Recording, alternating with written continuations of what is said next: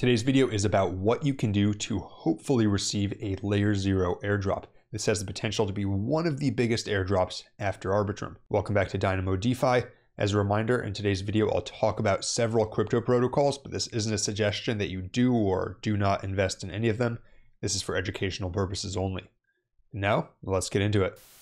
First, let's go into a bit of background on what LayerZero is, because that's going to be important to understand how you can hopefully qualify for this airdrop. LayerZero advertises itself as an omnichain interoperability protocol, and basically what that means is that it's an infrastructure layer protocol that allows you to build cross-chain applications. So for example, you swap an asset on one chain with an asset on another chain, or you provide asset as collateral on one chain and then borrow on another chain, and much more advanced cross-chain applications like that.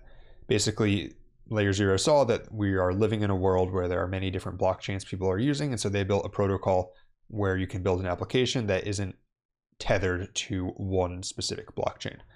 And many people apparently agreed with that vision because they were able to raise $135 million last March, almost exactly 1 year ago. And their valuation was $1 billion at the time they raised that money. So if you've heard this, maybe you're saying, well, I would like to receive some LayerZero tokens. And so let's talk about some things you can do to hopefully set yourself up for an airdrop. And by the way, this is all speculation.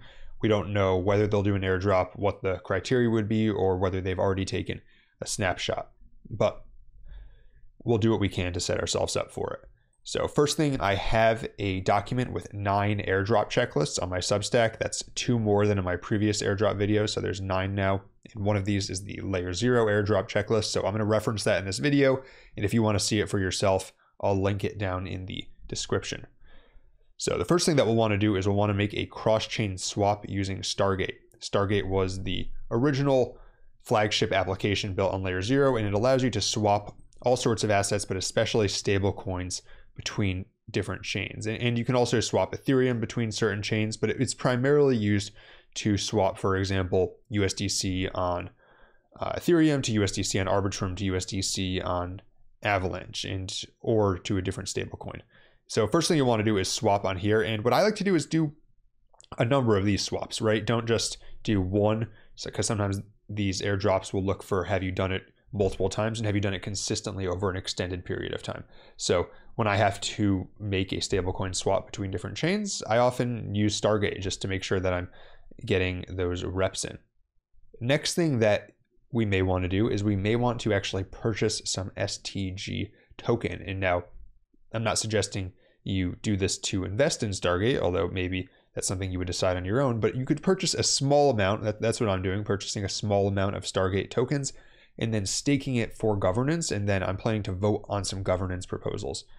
If you vote on governance proposals, it shows that you are the sort of person that they might want to hold their token, because rather than selling the token, you are staking it and you're actually participating in governance. And if you are distributing a governance token, wouldn't you want to give it to people who are participating in governance? Next thing that you may want to do, and again, this is all in the airdrop checklist, is there's a LayerZero bridge on testnet for bridging USDC from the Goerli testnet, that's Ethereum, to the Fuji testnet, that's Avalanche. And so next thing I would do would be I would acquire some USDC on one of these testnets and then make a cross testnet swap. In theory, it should be free. It just takes some time to get the funds on these different chains, but we're doing everything we can to hopefully tick that qualification box to get the LayerZero airdrop. Next thing I would do is LayerZero has a bridge between Ethereum and Aptos known as Liquid Swap. I would make a bridge on there. So you can see a lot of these things relate to cross-chain bridges, right? Because that's basically what LayerZero is about at the end of the day. So next thing I would do is I would transfer some assets between Ethereum and Aptos, just using all of these different bridges.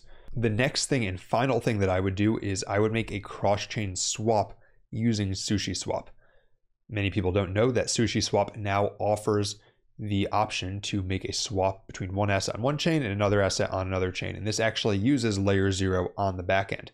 So just trying to use as many applications that integrate LayerZero as possible, I would make a quick, small cross-chain swap using SushiSwap. The next thing I'd note is that there are several other upcoming LayerZero applications, and once those launch, I would definitely use those as well. One of these is Altitude. That's going to be a bridge to bridge things cross-chain, again, using all the LayerZero bridges. And then the other application is known as Tapioca DAO.